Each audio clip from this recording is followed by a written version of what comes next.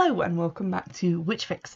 I come to you fresh from watching the first 10 episodes of the Chilling Adventures of Sabrina that have been put up on Netflix. So I am here with some thoughts and opinions and some spoilers, so be warned. Just a quick heads up on this episode, there is going to be quite a bit of discussion of transphobia because that's depicted in the series, but also in terms of sexual assault, consent issues and abuse of a minor, which was hinted at, and some various other things that might make you uncomfortable. So just to give you a quick warning before you start listening, that is discussed in this episode of the podcast, as well as in the show itself. So I had previously read and done an episode on the Chilling Adventures of Sabrina comic book, so I'm not going to go into like fully all of the differences between that and the TV series because there are a lot, but I'm going to cover some of the main ones, I think, and I took some notes through the first 2 episodes, which is basically where the most similarities to the comic book can be found, and from that point on it basically just starts to go its own way and do its own thing. So for starters, Sabrina's father and mother are in the TV series dead in an accident, and it's sort of implied that maybe this was an accident and maybe it wasn't, but we don't really find out what happened in the first 10 episodes I've seen, so we may find out later. In the comic book, obviously her dad is a satanic dirtbag who basically marries the mum just to have a half-mortal child and then disposes of her to a mental asylum after Sabrina's birth, which is not very nice of him, and he then subsequently gets imprisoned in a tree for being a gitbag. So that's very different, and it kind of showed a theme which would carry on throughout the series of things being just generally lightened up and made less horrifying and creepy in terms of comparing the comic book to the TV series. Another thing that's different is the introduction of Madame Satan, played by Michelle Gomez, and in the comic book Madame Satan puts into a coma the drama teacher at the school and then turns up as a completely new person who is wearing a face that she's stolen from a girl at a summer camp, like literally cut her face off and is wearing it. And what happens in this case is just that Michelle Gomez starts off playing the teacher and then she is possessed by Madame Satan, who in the last episode does actually remove her face to show that she is Madame Satan underneath, but why would you do that if you were possessing a body? Like, why would you have to remove your face? Another difference is that Madame Satan has not been raised by accident from hell and is now seeking her revenge on Sabrina as the daughter of her ex-lover, which is the case in the comic book. Basically, she's there as an agent of Satan to make sure that Sabrina signs the Book of the Beast and goes through her dark baptism by manipulating her towards that goal in a very subtle and nefarious way and separating her from her mortal friends and boyfriend in the process. Speaking of boyfriend, Harvey is a completely different character. In both the live-action TV series with Melissa Joan Hart and in the comic book, Harvey is a football player and kind of a dumb jock, and specifically in the comic book he's very pushy with Sabrina on the issue of like them having sex. He's basically coming across as the stereotypical horror movie jock who will take his girlfriend out in the car to make out point before they both get eaten by werewolves. In the TV series he is very arty, he's into drawing stuff, he seems a bit sort of a modern hipsterish kind of guy, and his main conflict is that his family owns and works in a mine and he doesn't really want to go in the mine. He's a bit scared of the mine, so they've made him less alpha male, less macho and less toxically masculine, which is another theme that is going to carry through what I'm about to say about the series, because I feel like they definitely went at it with a bit of a feminist hammer and tongs before they'd finished creating the finished article. On that subject, there is a massive plus here in that the cast is a lot more diverse than the characters that were in the comic book. I think the only person of colour you see in the volume 1 of the comic is Nancy, who is only in like a couple of pages because Betty and Veronica are trying to convince her to be a witch, and she's like, no, I'm not having any truck with that nonsense, thank you. Whereas now in the series you have quite a lot of people of colour who are refreshingly not related to one another, which seems to be the case in quite a lot of other things. It's like you can pinpoint that, like, oh okay, there's 3 black people here, but you can almost certainly guess that they are going to be related. they are not. So first off, you have Ambrose Spellman, who is Sabrina's house arrested cousin, who in the comic book is just some white British guy with 2 snakes, but who is played in the series by Chance Perdomo, who's like amazing. I looked forward to all of his scenes because basically he's just replaced Salem the cat as the voice of sarcasm. Love it. And he's also very clever and quite charming as well, so he's a nice character to have around. Rosalind Walker, who I think in the comic book was a red-headed girl at Sabrina's mortal school who hated her, is now Sabrina's friend and is played by Jazz Sinclair. She has a storyline in that she is going slowly blind because of a curse on her family, but with the encroaching blindness comes a sort of second sight, or the cunning, which is what her grandmother refers to it as. Then you have Prudence, who is basically the chief Weird Sister. The Weird Sisters are a group of 3 witches who go to the Academy of Unseen Arts, which is the witch school, as the name would suggest. And she is played by Tati Gabrielle. Absolutely loved her in every scene that she was in, again, because she's just so sarcastic and just commanding. Like, you can't stop looking at her because she's just so beautiful and so powerful in terms of, like, obviously being a very powerful witch. And you have also Father Blackwood's wife, Lady Blackwood, who is played by Alvina August, who is again very beautiful and stunningly evil in one particular episode, which I'm not going to spoil, but ooh, what a bitch. Sadly, she does die at the end of the series, so I don't think we'll be seeing any more of her, but you know, it was nice to have her around while she lasted. So generally, the casting is a lot more diverse. Those aren't the only characters played by people of colour, but those are like the main ones who are like main characters. So I thought I'd include like a rundown of them.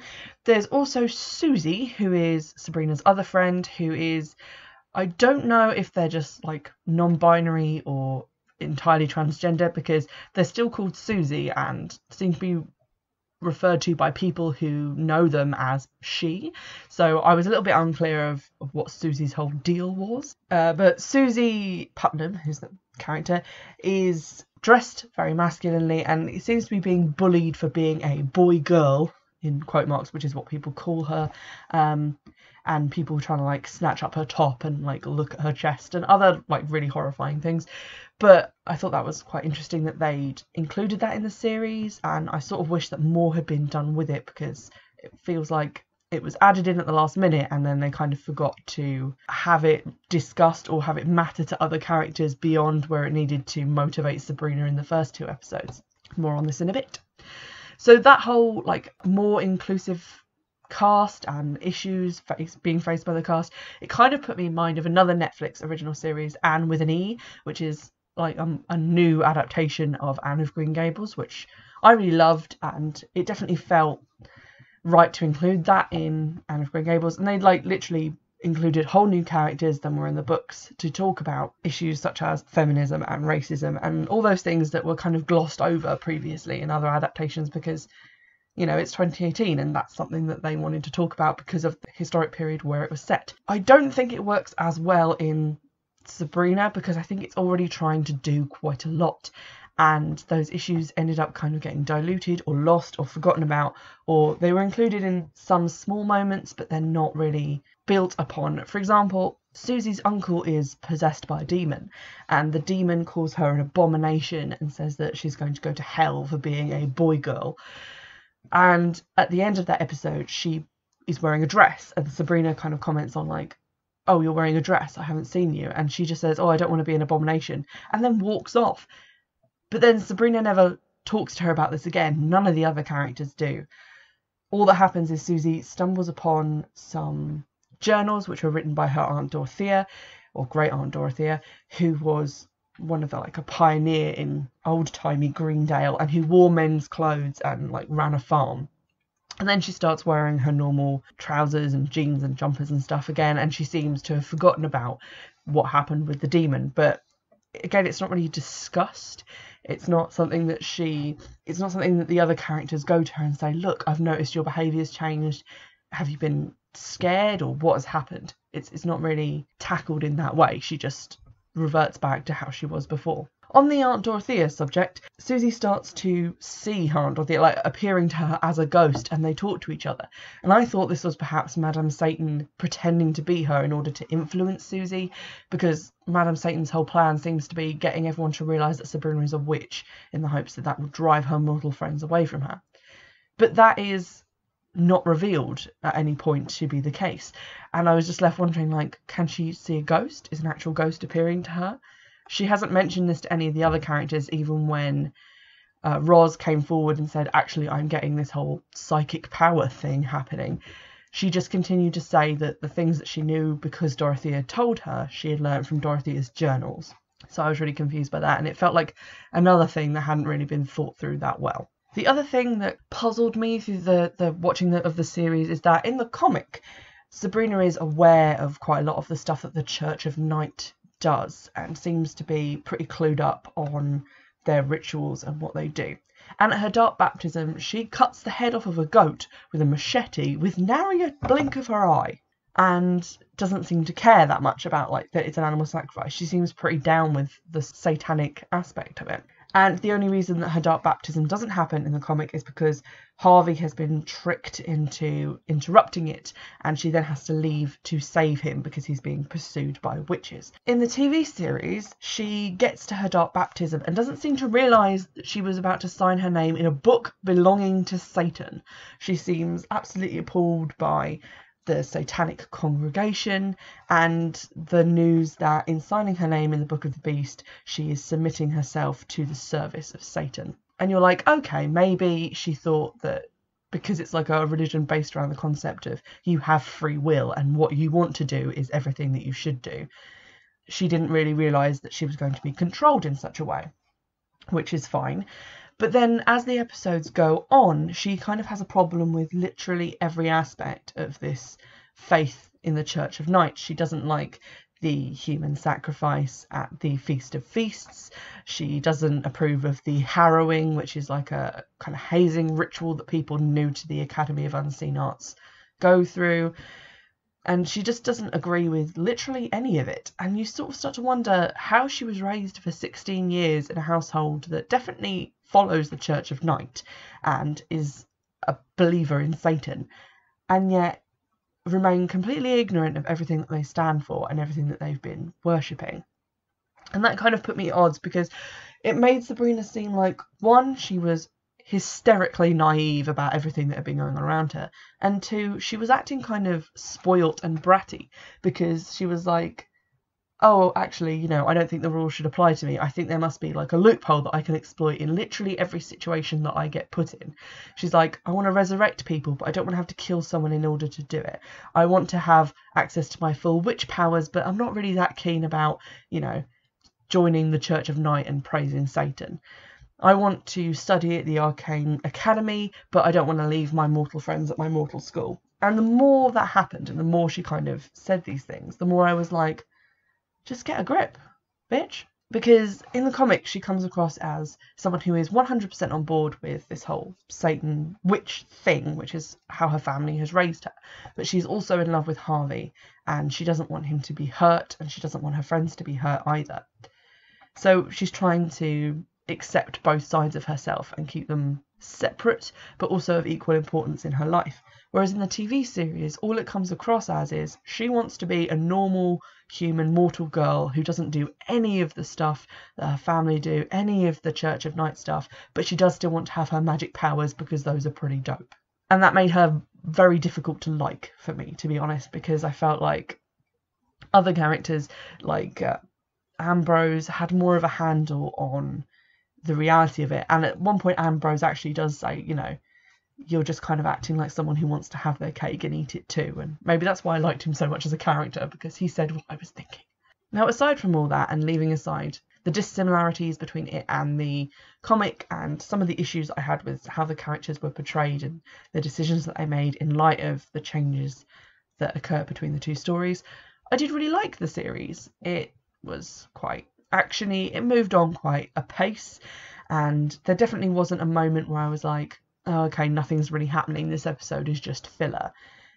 which is something I get a lot with supernaturally themed TV series, is like, for instance, Supernatural, where you'll watch an episode and you're like, oh, okay, they just had to come up with something because they needed to do 22 episodes and they only had enough main plot for 15, so here's some random Monster of the Week crap. It doesn't feel like that at all. Every episode kind of advances the overarching plot, even if it's just in small ways, and while some of them do have Monster of the Week elements, like the sleep demon that they fight in one episode, it does reveal things about the characters and build things into the plot, which is quite interesting. It took me a little bit of time to warm up to Hilda and Zelda as characters, mainly because Hilda, who is played by Lucy Davis, kind of comes across as being this kind of bumbly, awkward, Rebel Wilson type character, which is not really a style of humour or character that I tend to get on with particularly well, and that I found her a little bit annoying in the first couple of episodes, but the more that gets revealed about her character and her backstory, the more I started to warm up to her. Also, Zelda originally comes off as quite frosty. She's very matriarchal and kind of came off a bit like Brie Vanderkamp from Desperate Housewives, if Brie Vanderkamp was a Satanist, because she's very into, like, you will do this because it's expected and I will not hear of you doing anything else because you will make this family look bad, god damn it. And again, when you see more into her character, she becomes a lot more likeable and you kind of understand why she's there and why that's her personality. But it did take me a little while to warm up to them. There are some things to do with the show that I was kind of wondering why they had been done the way that they had. So I've said that the show has more of a feminist 2018 woke feeling to it than the comic, because it's set in like modern times, but in that weird Riverdale way where everyone still has old-fashioned technology and they like old movies and old music, but occasionally you'll see an Apple Mac, even though everyone is dressing like it's the 1970s. It's just very odd. Anywho, even though that is the setting and everyone's meant to be like, oh, okay, we're not going to tolerate people being transphobic in our school and we're not going to tolerate people banning books like The Clockwork Orange because they are important for people to read, there are still other things that I was like, why would you include this in a show where, if that's the point you're trying to make? For example, in episode 2, there are 4 football players who have been picking on Susie, and one of them punches her in the face and gives her a massive black eye. So Sabrina decides to get revenge on them, and she gets the Weird Sisters, 3 witches from the academy, who hate mortals, specifically mortal men, to come and help her. And they basically plan their revenge. They lure them out to a mine and say that they're going to have beers, they're going to play music, and they're probably going to have sex. So all the boys trip along quite willingly. And I thought, okay, they're just going to get them in the dark and then spook them something awful. But no, the Weird Sisters and Sabrina start making out with the guys, and then the camera turns around and shows them all just standing there, watching as the guys make out with each other. And Sabrina then photographs them and says, I'll show these photos to everyone at school if you keep picking on Susie. And that struck me as being like, one, quite rapey, because you've essentially tricked these guys into sex stuff that they didn't consent to. And also you're now like gay shaming them. And I thought that's really weird. Although obviously these are the kind of guys that would bother. I was like, but why do that when it just kind of undermined the whole point for me. I was just kind of confused as to why they'd done that. There's another bit involving 2 of the same football players, which is equally as troubling. So they kind of corner Susie later on, like a lot of episodes later on, I think in like the last 2 episodes, in the bookshop where Hilda now works, and they start picking on her. And Hilda approaches them and says, what you're doing is not okay. You shouldn't do this to Susie. You're being a dick. And yeah, that's fine. That's definitely what you should do if you see someone doing that. And obviously you're a lot older than them. They're in your place of work, so you have the authority to stop them. You're in sort of a safer space to do that. But then she goes on to say that it's not okay what those boys did to you at summer camp when you were 11, and that your camp counselor didn't believe you, and that your parents didn't believe you, and all this other stuff. But you cannot take that on Susie, and you cannot do this. And it's like, okay, so it's pretty clear here that you're saying that he was abused at summer camp and you knew about it and you haven't done anything like witchy to help him in any way. which, you know, you are currently doing witchy stuff to help Susie who's being bullied. So you think that if that's your stance on that, you would also take action against people who've done horrible things to him if you knew about it. But also, you're just bringing that up to him now in like a public place in front of his friend and saying, oh, I know this horrible thing that happened to you that must have been really traumatic. Now let me weaponize and use it against you. And then to top it all off, she turns to his friend next to him and is like, oh, and you have the hots for him, don't you? And it's like, whoa. So you've just said that this guy was abused by boys at summer camp, probably in a sexual way, judging by what she said to him. Oh, also, by the way, your male friend has the hots for you. It just came off as really weird. And it's like, I get that the thing you're going for is like power to trans people, power to women, no minority should be abused. But that doesn't mean that it's okay to turn around and do shit like that to characters just because they're like white guys. Because the whole point of feminism, intersectional feminism, which is basically what this show is talking about in a lot of different scenes, is that it includes everybody. And it means that you don't shame victims and you don't weaponize what happened to them to like put them in their place and put them down, even if those people are men. And it's like, that whole scene just made me really uncomfortable and completely blew my mind that they decided to include it and they thought it would be fine. Similarly, although characters were introduced who were gay, or I think, well, when I was watching the series, I assumed Ambrose was gay because he has a romantic relationship with a man, but apparently he was meant to be pansexual, and the only nod to this was the fact that he's in an orgy that you see for like a couple of minutes in one of the later episodes, which doesn't really do any favours to pansexuals or bisexuals who are constantly being accused of being slutty cheaters. If you're just going to have him be like, oh, okay, but I'm in a monogamous relationship with a man, but also I'll have orgies which happen to have women in them. Regardless, all the characters who, or I say all the characters, but it's basically just Ambrose, who have a sexuality that is other than straight, are members of the Church of Night. And it's mentioned when Susie's uncle is possessed by the demon that's possessing him that he is corrupted and so easy to possess because he is a sodomite. So it's underscoring the fact, like, gay people go to hell, but if you're a witch, it's fine because you're exempt from hell. So I felt like, on the one hand, they're like, oh, okay, it's groovy 2018. We're Netflix. We're making shows that have queer people in them and people of colour in them and trans people in them. But at the same time, we're also going to put all this other stuff in about how, like, oh, yeah, those people go to hell. Did you not know that? Which was odd and created this quite uneven tone, which kind of troubled me through the whole series. Looking past all of the slightly weird character choices and some of the world building stuff that they've done for the series, I did really enjoy it. There was quite a lot of quite cool witchy stuff that happened, and there was some pretty genuine spookles in there as well, even if some of it did feel a little bit campy and schlocky at times. Like when you see the Red Angel of Death, it looks really tackily made and really bad, so that made me chuckle a little bit. And I definitely recommend it because we don't get a lot of new series about witches, and for all the faults that I have just described, it is still pretty entertaining, pretty good, and it does break some new ground in terms of the lore and ideas behind the magic and how it works. Even if we have all seen an episode where people are trapped in nightmares, that's only one episode of the series, but watching it I was like, I've seen this episode a good 5 to 6 times before, and it wasn't interesting then and it's less interesting now.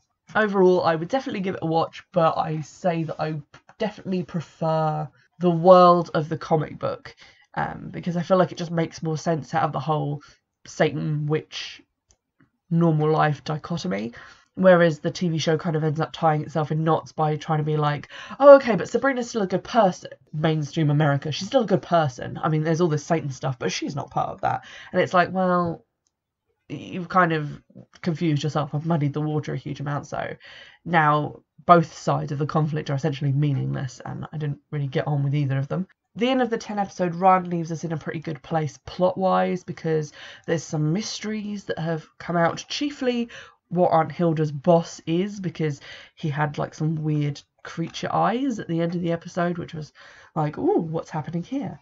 And also we kind of find out what Satan's end goal is with Sabrina, and also Sabrina's friends and Harvey now know that she's a witch, and she has, spoiler alert, signed her name in the Book of the Beast, so that's probably going to change things for her a great deal.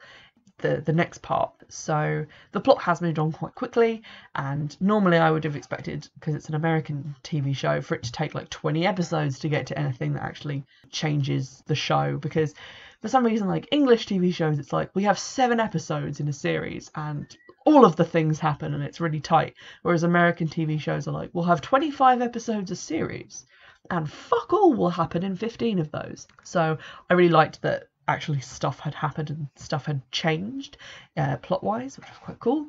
And I really like where all the characters were at the end of the series.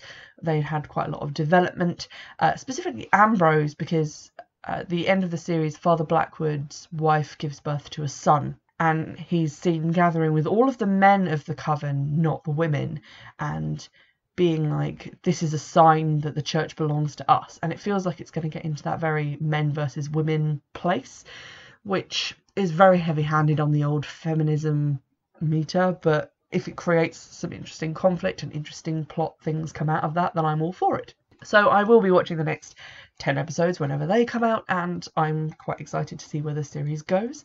But I would also recommend reading the comic, because I feel like it tackles quite a lot of the same things, but with a lot more consistency and a lot less weird, random contradiction going on. Just to talk about this from a witchy point of view, I've seen some places criticising the series because it makes witches look bad and it makes witches look like they worship Satan, which we don't. There are probably some witches who do follow Satanism, but not all. Hashtag not all witches. And I didn't really find it that offensive because it's so fantastical and so far removed from anything realistic that I don't see how it could be seen as saying anything about real witches and real Wicca and things like that. Although having said that, the Catholic Church did like try to ban Harry Potter because they were like, it makes kids worship the devil. So I guess they don't really care about how similar something looks to real life. But because there was basically nothing in it that was similar to Wicca or paganism, it didn't really bother me. The only time anyone even mentions Wicca in the series irritated me enormously, but not because of how I thought it would reflect on my religion.